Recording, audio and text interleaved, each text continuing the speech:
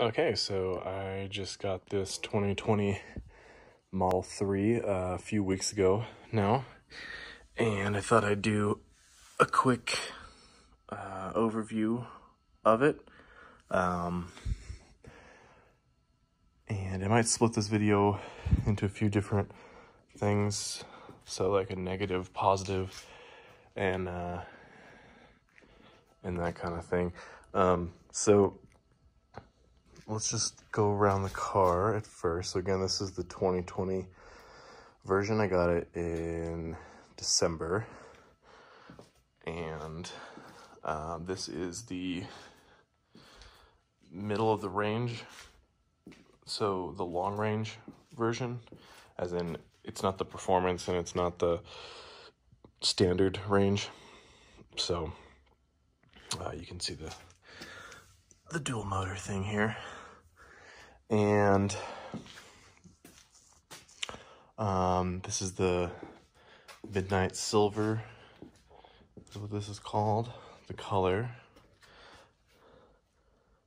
And sorry it's a little dark in here. I'll do another video more outside, but yeah, this is what it is. So okay, let's do just some overview type stuff.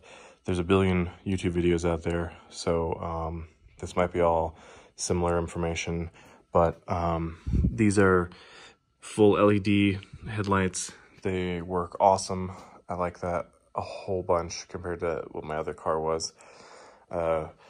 And then let's see, I didn't do any upgraded wheels. These are just the standard wheels, but the hubcap part was removed, and I got the little kit to cover those up. These are the hubcaps that come on it. They just pop right off. They're just like little clips, you can see. And so it's just clip on to the car. What else? This is the charger that comes with it. And I had this wired in. This only does, I think it's like 24 miles an hour, but that's plenty for the small range that I do, which is just,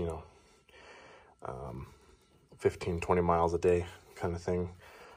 So this is the little charger that it comes with. You can see here, they pop out right here, and so these are interchangeable depending on which type you get.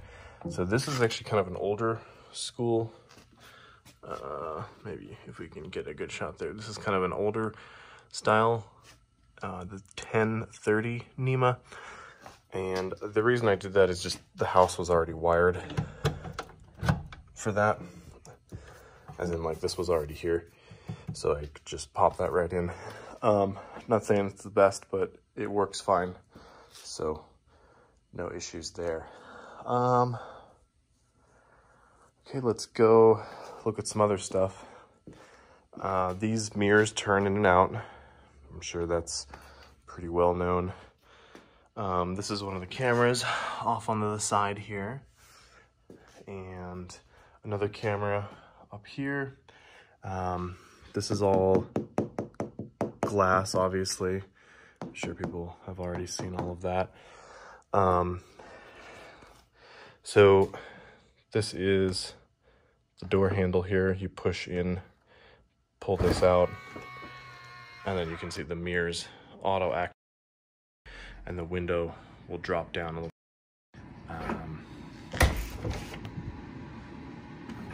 Maybe if I close it properly, you can see it pushes itself up. You might be able to hear that, but it's kind of cold in here, so it popped on the heater. As soon as you open the door, it starts warming itself up. And yep. So let's see what else is interesting. Let's have a look in the back. So the back, there's just a little thing underneath that pops the trunk just like this. So this is something that I've seen a lot of people complain about, that it doesn't auto lift itself. It does kind of, but I'm fairly sure that this is actually on purpose so that you don't have to force it down. Because I've seen people are like, oh, we'll get aftermarket arms for this, but it's like, well, yeah, but then that makes it very difficult to pull down. And you can do it in like a two-step. You can pull it down partially, and then it will just kind of hold itself. And then you can reposition and actually like close it the rest of the way. So I don't really have a problem with it. Apparently people are really grumpy about that. I think it's weird. They have, I don't know if you can see this, but they do have little grabber handles here, so that it helps you close that. And let me see if I can fix the lighting here. Hold on. Okay, so you can probably see that a little bit better. So there's actually a little hole down here you can drop some stuff into.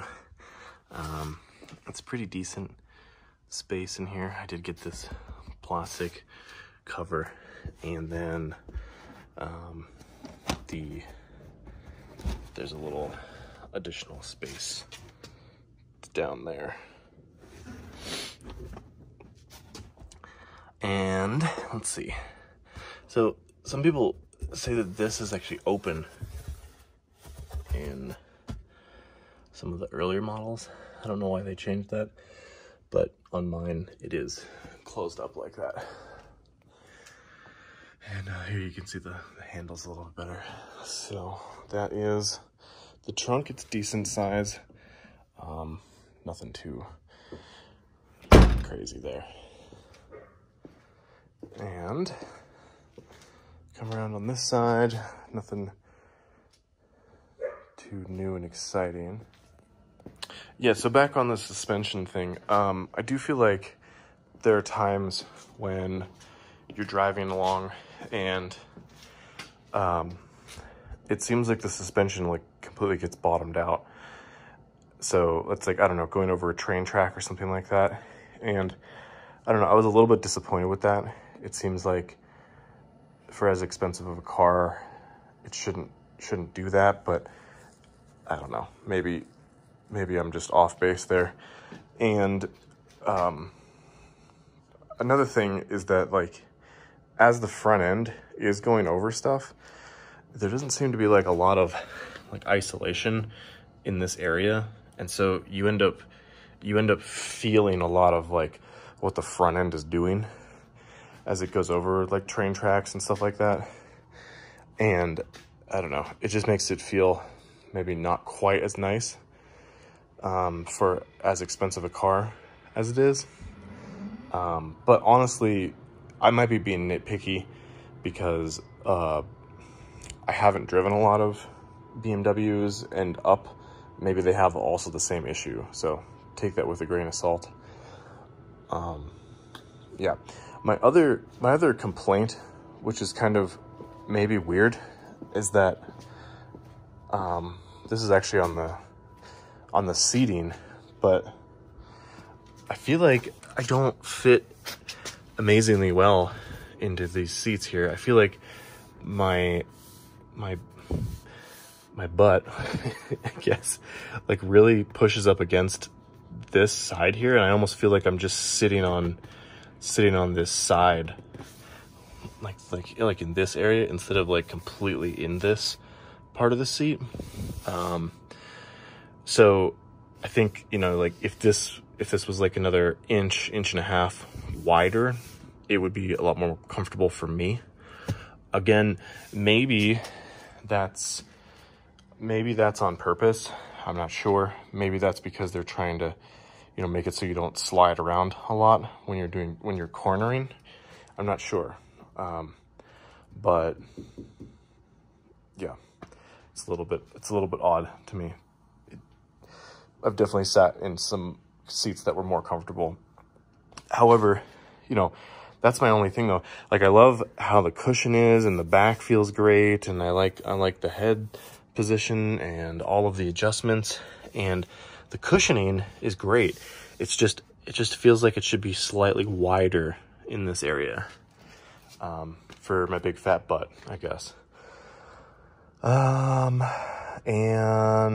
let's see, what else? Oh, so this, the turn signal stuff, I don't know, I find it a little bit weird because it's very hard to actually like put it into the full turn signal mode. The amount of effort that I have to put on this. I know that's kind of nitpicky, but it's kind of annoying sometimes, how hard that is to turn. Another thing on the steering wheel stuff, I find that this is hard to turn at low speeds, even when I have it set to comfort. I've tried all the different settings, but sometimes this feels like it's actually a bit hard to turn. Now, when you're driving it, it feels awesome, and I have no problems with it. And like the weight of the steering wheel and all of that. But when you're at low speeds, it does seem like it's a little bit more difficult than you might think. And again, maybe I'm just not used to it and it's different. So, yeah. So those are kind of my negatives. So let's go through them again. Negatives are, sometimes I feel like the suspension, you just can feel too much of it in the cabin.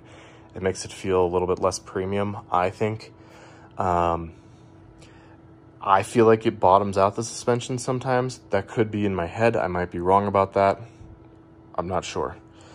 However, it handles awesome. So you can take corners incredibly fast, and when you're on like highway speeds, it feels great.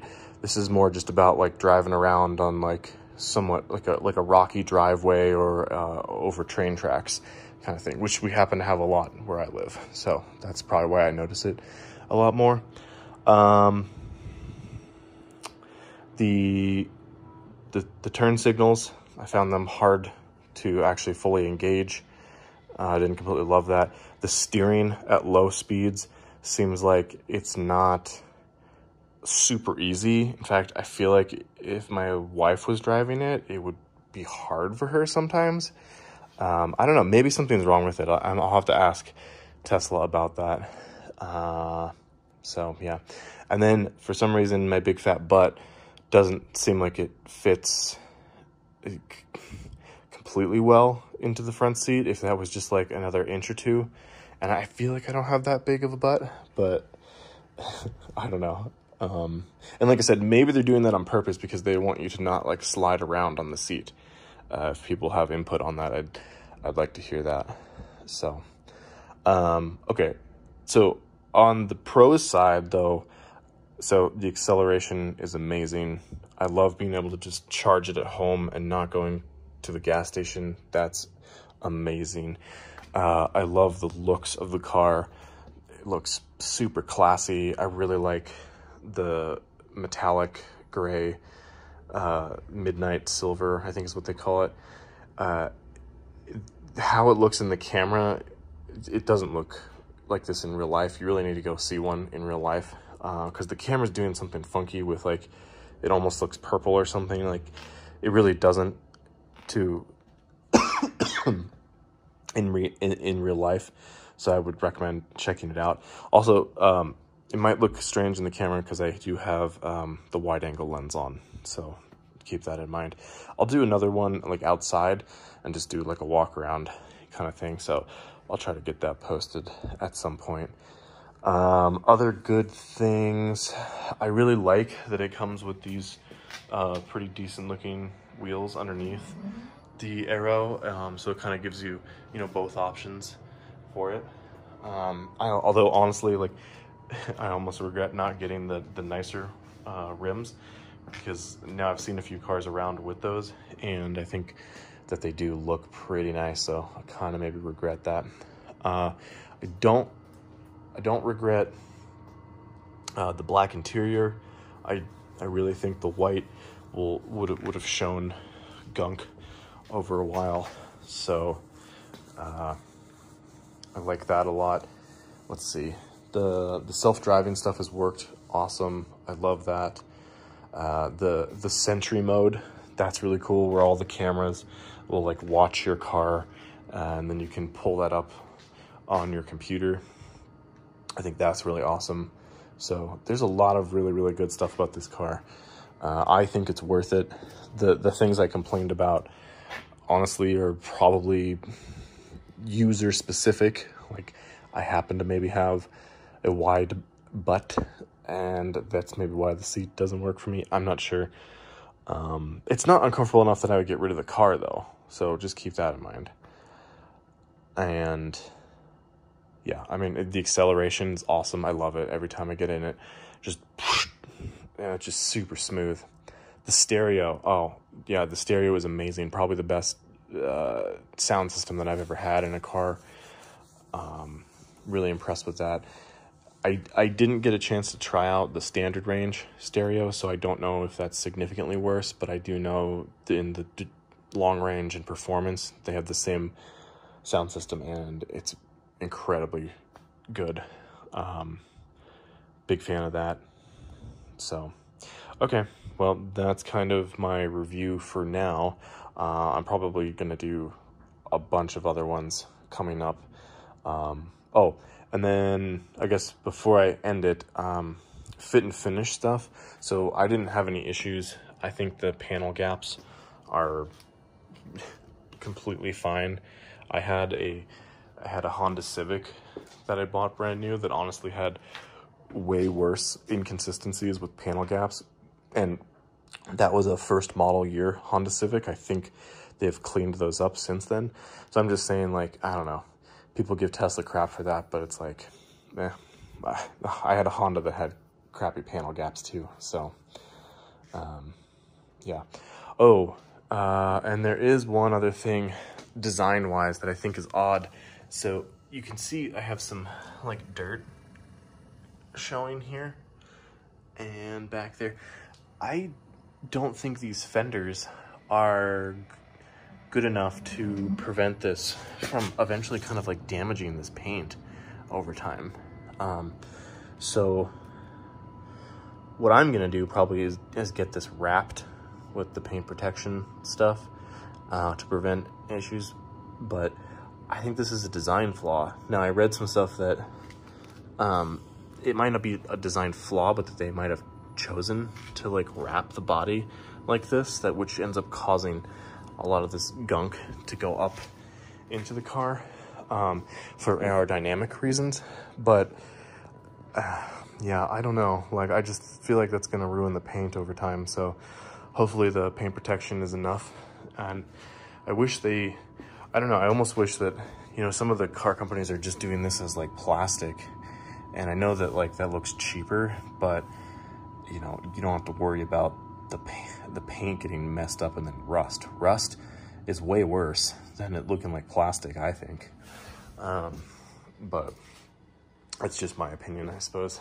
And the same is true back here. Like, you can see that the wheel actually comes here, and I don't actually hit the fender until like about up here. So all of this is gonna come back and catch all underneath here on there, and I just think that's gonna wear the paint out eventually. So again, I'm gonna get this like wrapped with paint protection stuff. Now, I did get these fender guys, but I think this is for the other side, but this is the company Mud Flaps. But what I'm worried about is that these edges, because they like sit right on it, you know, like actually doing damage to here. So I'm not actually sure if I'm going to use these. And then I've also did some more reading that like these will affect your range a bit as well. And so I don't know if I'm going to end up putting these on. But anyways, I think this is something that should be addressed, whether they do plastic down here or I don't know. I'm not really sure what they can do, but I'm fairly sure this is going to get all messed up. I mean, I've only had it for a couple weeks and all this mud and gunk down here. So yeah. Again, that is not a reason to not buy one. You can easily get that, some paint protection put on there for like 300 bucks. It's really like not that big of a deal, but it's just kind of annoying that they didn't deal with that up front somehow. So anyways, again, I would buy this again. I love it. The acceleration's amazing.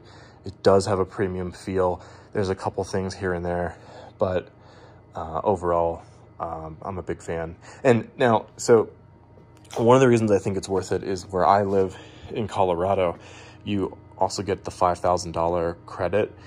And so, you know, knocking this down 5,000 bucks from where it's priced, I think that puts it in like a more reasonable range. You know, if I had to pay full price for this without any incentives or anything like that, I'm not sure.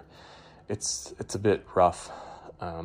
That's a high price point, but yeah. So, but okay. Well, thanks for watching, and I think I'm gonna do some more, maybe more specifics as I get the car for longer, and probably an outdoors where you guys can see the paint probably a little bit better. So thanks for watching, and see you next time.